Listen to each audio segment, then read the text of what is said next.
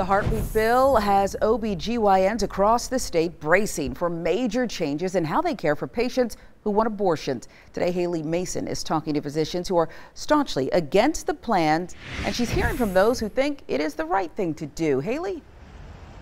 Sharon, the doctors I talked to today tell me that science and medicine are not always black and white. And I'll tell you, their opinions on this heartbeat bill couldn't be more different.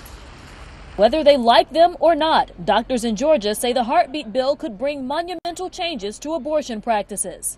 It's very concerning for our patients. It's very concerning for the women of Georgia. Dr. Carrie Swiak is an OB/GYN and epidemiology professor at Emory University.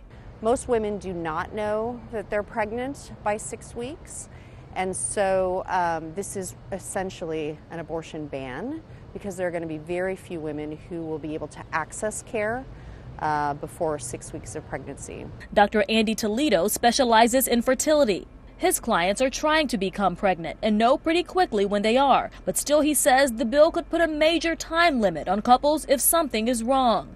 It sometimes takes a little bit of time for couples to make an informed decision. While many medical groups oppose the bill, the Catholic Medical Association does not. Kathleen Raviel is a member. This is going to allow physicians, OB/GYNs, to be supportive of women in their pregnancies, to encourage them to have the baby. OB/GYNs have two patients. They have the mother and they have the baby. They will be able to emphasize both patients with this heartbeat bill. She says women are usually aware that they're pregnant sooner than 6 weeks. Most women would know they were pregnant by 4.5 weeks after the first day of their last period. But Swiak argues the move could further cut access to women who cannot travel to get it. And if the heartbeat bill passes, then they will not have the option to stay in the state in order to receive care if they need to terminate an abnormal pregnancy.